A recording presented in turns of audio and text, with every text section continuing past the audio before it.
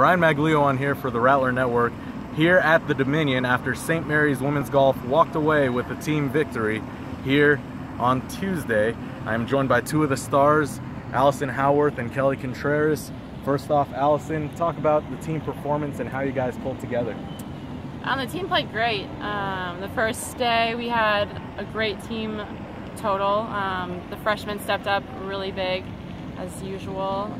Kelly played awesome. The best she's ever played out here. So it was good.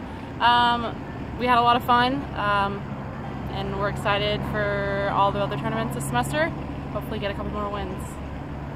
Kelly, you walked away with the individual title. Just talk to us about what you were seeing out there.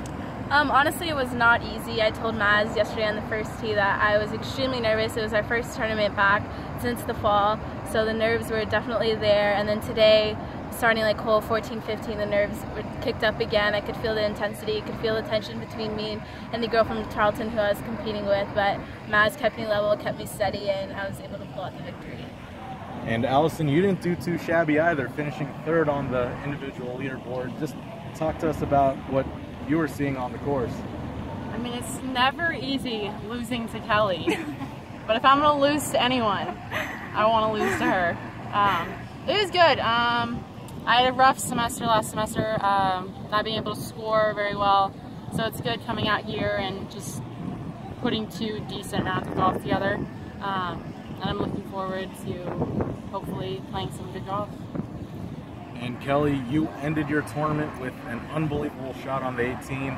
Just take us through that shot. So it was par 5, 18th hole. I laid up and I had 105 yards in. I was in between two clubs. I really was leaning towards my 9-iron and Maz was like, no, you need to hit pitching wedge. And so I pulled out the pitching wedge and then I got behind it. I was like, Maz, this is enough club. It's not enough club. Like, I can't get it there. He's like, yes, you can. Yes, you can. And so I set up, swung away, and then it actually was a little right, but it got a friendly kick off the fringe, and I didn't see it go in. But Maz I heard her screaming, and then Maz picked me up, lifted me over his shoulders, like, you made it, you made it! And so then at that point, like, I knew I had won, so it was just an awesome feeling, and to experience it with Coach was awesome too. Well, an awesome time we've had here at the Dominion. From all of us here at the Rattler Network, I'm Brian Maglio, signing off.